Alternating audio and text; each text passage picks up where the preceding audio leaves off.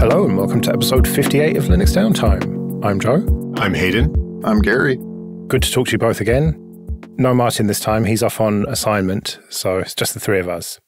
But today, I want to talk about the future. I want to get your opinions on where we're going with all of this. Because I was thinking about the past and how social media came along and solved the problem of forums. And it solved that problem by giving everyone mod status. You can block people, you can mute them. You're basically the moderator of your own social media experience. YouTube, that solved the problem of sharing video. Before YouTube, it was a nightmare. You had to upload it somewhere. You had to encode it with Real Player and all sorts of stuff. It was horrendous. TikTok and Vine solved the problem that people don't want to turn their phones on the side or pay attention to one thing for more than a few seconds. And I was just thinking about how technology has evolved by solving these problems. And Linux and open source has always kind of been the foundation of that. If you look at social media, it's all built on top of Linux and open source. So I wanted to get your take on where we're going in the next 10 years. What problems that we're currently facing are going to be solved? And I would imagine that Linux and open source is going to be the bedrock of it all. But is it going to be in the background like that? Or are we ever going to get some sort of Linux and open source at the forefront of these technological innovations that solve problems? So the biggest example of disruptive open source in the market today is AI/ML. And I come at this admittedly from an open source upstream AI project where I lead the community.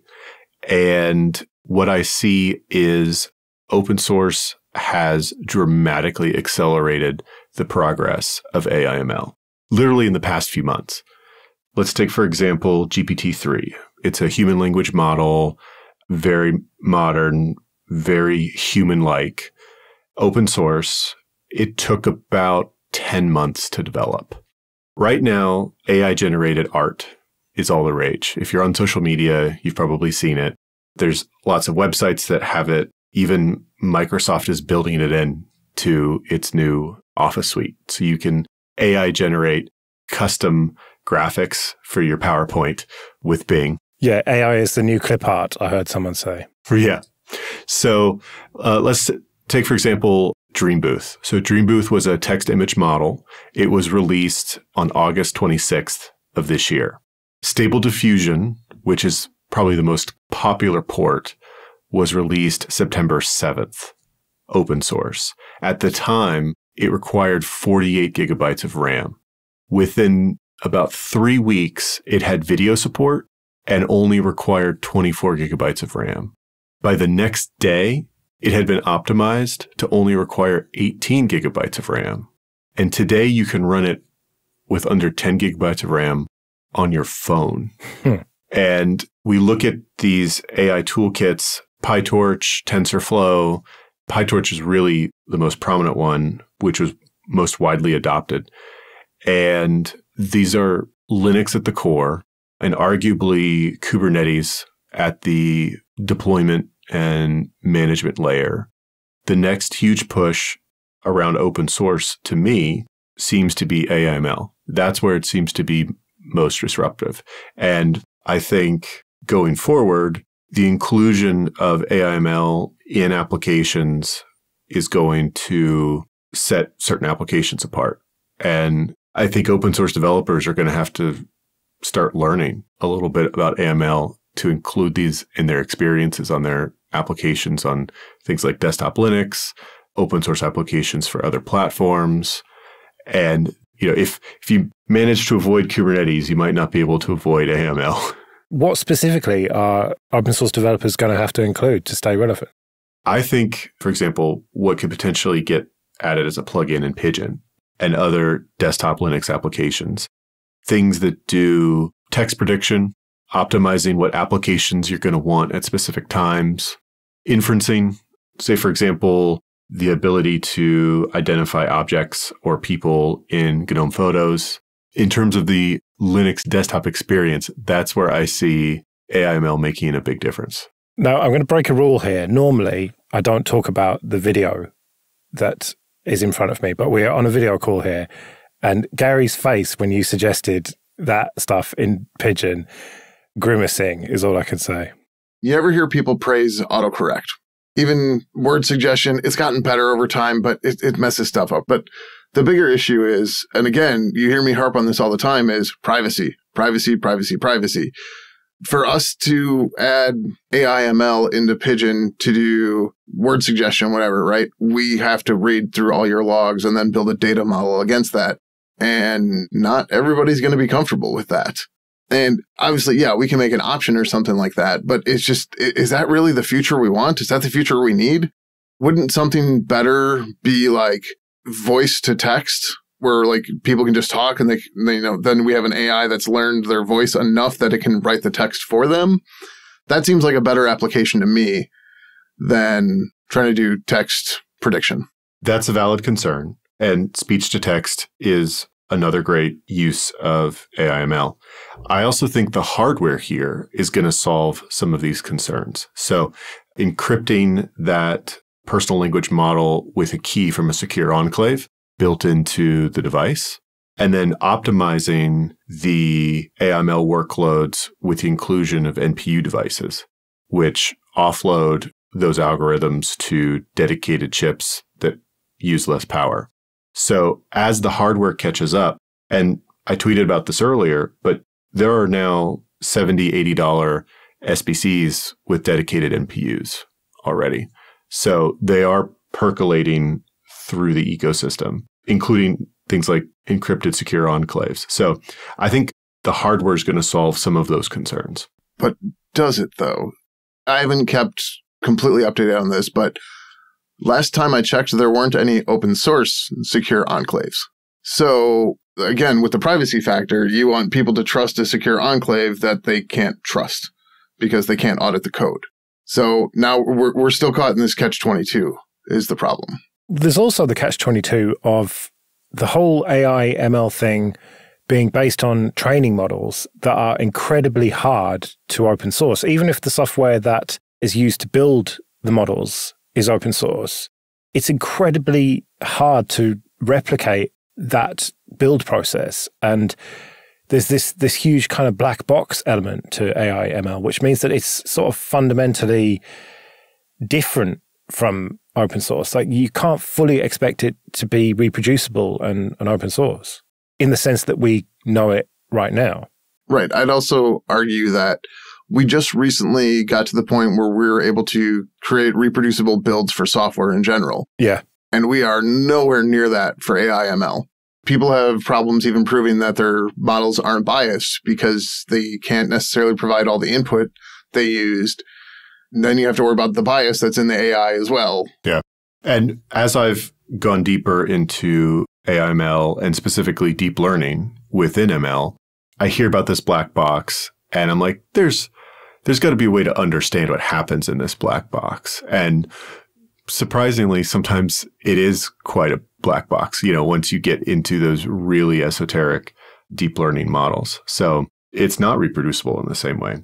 But the tooling around AI/ML has all been open source and has dramatically accelerated the adoption of AI/ML. And there are issues, of course, with deploying ML in open source software that Gary raised, like privacy and how we encrypt that data.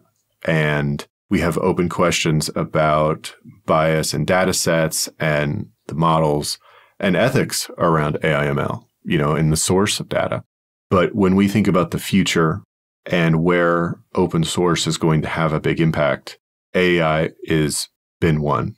In much the same way, Linux itself has had a huge impact on what powers our devices, everything from IoT to our workstations. In the same way, Kubernetes, however we feel about it or not, has had a massive impact on managing workloads across, on-prem and hybrid and cloud. AI, it's going to be a killer feature of open source. But in the same way that social media was built on top of Linux and open source, but itself wasn't, are we not in danger of history repeating itself and that you'll have a bunch of these closed AI/ML models that are all built on this open source software foundation, but that again will just sit in the background and be almost taken advantage of by the companies that are making their proprietary stuff on top of it? Most AIML, yes, the toolkits themselves are open source, but the most rapidly adopted AIML models are open source and easily forked and iterated on, like the example, Stable Diffusion, Hugging Face, and others. There certainly are proprietary models, and there are proprietary AI tools out there. But when it comes down to how they're implemented, I don't see the same risk necessarily. What about the next generation of young people who want to get away from all this tech and feel that it's dystopian and watch movies that we watched when we were young and realize that, no, this is not the future that we want? Is it possible that that's where open source could shine? I'm not saying this is going to be the majority of people, but there could be a sizable community of people who are now young kids, and by the time they get to our age, are just done with all of this stuff that we've been talking about and will want to be almost tech-free. It won't be possible to be totally tech-free, but open source will be the salvation for those people.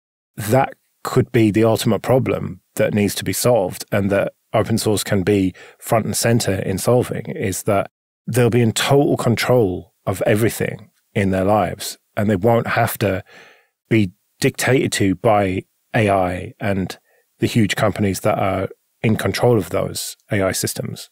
Am I just dreaming thinking that that's a possibility? We're kind of already there. Open source does give you that control, assuming you have the skills to use that control. And there's nothing today saying you have to use AI for things, right? So like, I very purposely don't use any of the assistants or smart speakers just because there's not enough of a benefit to it for me. Yeah, same. It's like, oh, I can set a timer easily. I can just as easily go to Google and type in 5-minute timer. And then they don't need to have my voice in their learning models and everything. But the problem here is if you're looking at people that are like trying to go, I don't want to say off the grid, but, you know, low tech. Yeah. Not super high tech. To be able to utilize open source at that level, they still have to know how to program and how everything comes together. And that's going to raise the bar significantly for what they need to know. Do they, though? Do they really need to know how to program and how it all goes together? Well, sure, they can go ahead and use existing stuff. But what happens when one of the tools they're using decides to use AIML or something that they don't want to use? Now they have to figure out how to turn it off, or they beg the developer for an option to turn it off. But the point that I'm making is that there will be people like you out there. There'll be developers who don't want any of this shit, quite frankly, and they want to be in control of stuff and help other people. And I'm talking about a community here. I'm not talking about just individuals wanting to do it. I'm talking about a community will come together and just be the underground eating rats people from Demolition Man. Yeah, and open source has always been a refuge for reactionaries. The Dev1 community is out there building systemd-free Linux, and it works great. So open source will provide options for people who want to opt out. For makers, for hobbyists, for Luddites who still want to use technology but not be plugged into the grid, it will be there. But open source will play just as much a role in what they're trying to get away from too. Open source is one. Proprietary is now the other. Well, proprietary is the layer on top, or the layer that's in front, let's say. And open source is everything from that layer down to the bottom or back to the back, whichever way you want to look at it. You look at something like Twitter or Facebook, that front end is all proprietary. We have no idea. And the algorithms that produce your timeline are all proprietary, but the whole back end of it is all running on Linux and open source software. Hey, hasn't Elon Musk promised to open source the Twitter algorithm? Oh, yeah, that's going to go really well. Yeah. We'll just find out the algorithm is just a giant nested if, and that's all it's going to be. Yeah. Well, I don't think it would necessarily be possible to open source these algorithms because no one understands them. Look at the YouTube recommendation algorithm. Are you telling me that a single person or even a group of people over at Google or YouTube understand how that thing really works? It's almost sentient at this point, I would imagine. It's probably a very, very complicated model with hundreds of weights. Yeah, and they can probably influence it to some extent, but I don't think they have full control over it anymore. I don't think they have for a long time. No, they probably don't. And it's that dystopian future or present, whichever way you want to look at it, that I think people will want to get away from. Not everyone. It'll be a minority of people, I think. And like you said, open source will be part of either side, but it kind of is at the moment. There's people who despise Facebook, Twitter, Google, Amazon. And how do they get away from these companies that are using open source to be the things that they're getting away from? They use something like Debian or Triskel or whatever, and exclusively free software. They're generally going to call it free software rather than open source if they're those people. Well, this is a place where those free software advocates could potentially jump in and help transform the way AIML has done. One of my criticisms of the Free Software Foundation is that it has always been reactive to trends and technology. While the GPL was an amazing breakthrough, it seems like since then, they haven't quite been on top of things like AML and have just been more critical rather than engaging, where perhaps we need a free software AIML organization or effort or new license for these models that provides reproducibility and provides transparency. More to that point, I think the underlying thing we're missing there is the free software advocates, because I don't want to tie this up with just the Free Software Foundation, because like I'm a free software believer, but I'm not part of the Free Software Foundation, right? So I just want to make that clear. One of the issues is, as you kind of alluded to earlier, was a lot of business is built on open source because they can leverage it and then they fund that open source. They don't do that with free software because the license basically prohibits them from that. So then free software ends up in this state of we're protecting the liberties of everybody and the software, but we have low support from developers because there's no money in it, and companies won't give us money because they're not using our stuff. So like there's no way to get past that unless you find, you know, somebody who's really into philanthropy and just like, here you go. But like in the meantime, the deck is stacked against free software when it comes to free software and open source. So by trying to say that like, oh, well, free software should just do this, it's kind of glossing over the entire point of there's a huge funding problem here, which we've talked about again and again. But, you know, it's that whole paradigm, right? How do you solve that? You can't build a competitor to something when you don't have the resources to build the competitor. Well, do let us know what your vision of the future is and where open source and Linux fits into all of that. You can email us, show@linuxdowntime.com. But we'd better get out of here then. We'll be back in a couple of weeks. But until then, I've been Joe. I've been Hayden. I've been Gary. See you later.